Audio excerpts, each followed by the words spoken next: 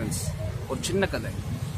Caterpillars எல்லாம் ஒரு நாளைக்கு என்ன பண்ணிச்சோம்னா, ஒன்றுக்கு பின்னாடி ஒன்றா ஒரு ஒரு தூண், அந்த தூண் வந்துட்டு சர்க்குலர் ஷேப்பில் இருக்குது, ரொம்ப பாலிஷ்டாக இருக்குது. அந்த தூணில் வந்துட்டு ஒன்றுக்கு பின்னாடி ஒன்று மேலே போச்சோம். அது ஒரு பெரிய தூணும் கூட.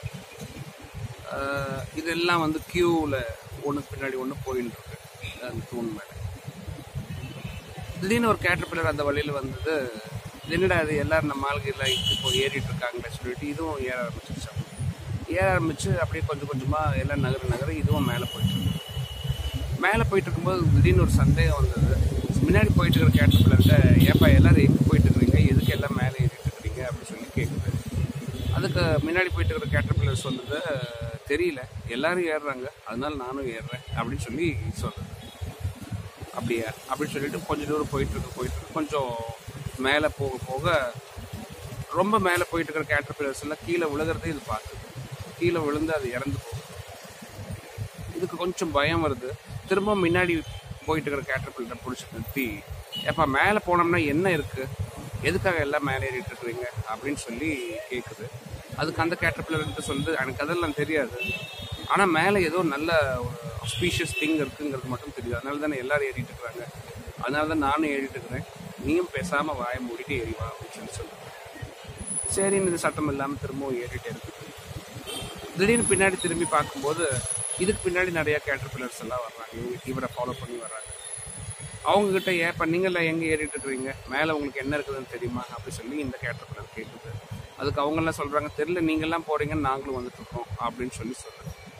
இது என்னடா வம்பா போச்சு அப்படின்னு சொல்லிட்டு திரும்பவும் ஏறிட்டே இருக்கிறாங்க. மேலே போக பழைய மாதிரியே நிறைய கேட்டர்பில்லர்ஸ் கீழே உலகத்தையும் பார்க்குறது. இது கொஞ்சம் பயத்தோடவே தான் ஏறும்.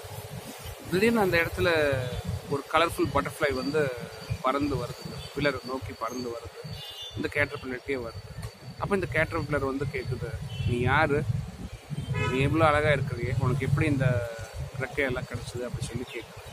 அதுக்கு அந்த பட்டர்ஃப்ளைஸ் வந்துட்டு, நானும் முதல்ல ஒன்றை மாதிரி தான் இருந்தேன், அப்புறம் என்னோடய வாயிலேருந்து வர்ற ஒரு லிக்விடை வச்சுட்டு நான் வந்து ஒரு கூடு கட்டிக்கிட்டேன், நான் கொஞ்சம் பெருசான அந்த கூடு உடஞ்சிருச்சு, பார்த்தா எனக்கு இந்த விங்ஸ் வந்துடுச்சு, நான் மேலே கீழே பார்க்க முடியுது என்னால் இப்போ அப்படி சொல்லி அப்போ இதுக்கு இந்த கேட்டர்பில்லர் திரும்பவும் கேட்குது, எனக்கும் அந்த மாதிரி கிடைக்குமா, விங்ஸ் எனக்கு கிடைக்குமா அப்படி சொல்லி கேட்குது. அதுக்கு இந்த கேட்டர்பில்லர் சொல்லிட்டு, ஓ உனக்கும் கிடைக்குமே, நானும் முதல்ல ஒன்றை மாதிரி தான் நான் இருந்தேன் அப்படின்னு சொல்லி ஃபைன். இப்படி சொல்லிட்டு இந்த பட்டர்ஃப்ளை வந்து அந்த பில்லரோட டாப்புக்கு போயிடுச்சு, மேலே ஹைட்டு உயரத்துக்கு போயிடுச்சு. இந்த கேட்டர்பில்லர் வந்து இந்த பட்டர்ஃப்ளை திரும்பி வரும்போது இதுகிட்ட என்னென்ன இருக்குது, மேலே என்ன இருக்குன்னு கேட்கலான்னு இருக்கிறதுக்குள்ளே இது கீழே விழுந்து இதுவும் இறந்து போயிடுறது. இப்போ நம்ம வாழ்க்கையும் இந்த மாதிரி தான். நம்ம என்ன இருக்குன்னு தெரியாமையே எல்லாரும் ஓடுறாங்கங்கிறதுக்காக நம்மளும் ஓடிட்டுருக்கோம். என்ன அங்கே இருக்குது, எதுக்காக நம்ம ஓடுறோம் அப்படிங்கிறது நமக்கும் தெரிய மாட்டேங்குது, அவங்களுக்கும் தெரிய மாட்டேங்குது. ஆனால் என்னமோ இருக்குது அப்படின்னு நினச்சிட்டு நம்ம போயிடலாம் இல்லையா? உண்மை என்னன்னா, நம்ம பொறுமையோடு வெயிட் பண்ணோம்னா நம்ம வாழ்க்கையில் கிடைக்க வேண்டியதெல்லாம் ஆட்டோமேட்டிக்காக நம்ம கைக்கு வந்து சேரும். நம்ம எதுவுமே பண்ணணும்னு அவசியமே இல்லை. ரொம்ப பெருசாக கஷ்டப்படணுன்னோ இல்லை வாழ்க்கையை ரொம்ப சிரமப்படுத்திட்டு ஓடணும் அப்படின்னு சொல்லியோ அவசியமே கிடையாது. இதுதான் நம்ம வேதங்கள்லையும் உபநிஷதங்கள்லையும் சொல்லி கொடுத்த பாடங்கள். ஆனால் நம்ம எல்லாத்தினாலையும் வேதாஸும் உபநிஷத்தும் படிக்க முடியாது இல்லையா? அதுக்கு தனியாக ஒரு ஞானம் வேணும், பெரிய அளவில் ஞானம் வேணும். ஆனால் அதில் சொல்லியிருக்கிற கருத்து வந்து இதுதான். எவன் பொறுமையோடு காத்திருக்கிறானோ அவனுக்கு தேவையானதெல்லாம் கிடைக்குது, வாழ்க்கையோட லட்சியம் நிறைவேறுது. எவன் வந்து அவசரப்படுறானோ அவன் ஒன்று வாழ்க்கையை தொலைச்சிட்டு போகிறான், இல்லைன்னா கடைசி வரைக்கும் கஷ்டப்பட்டே வாழ்கிறான், அவனுக்கு தேவையானது கிடைக்க மாட்டேங்குது.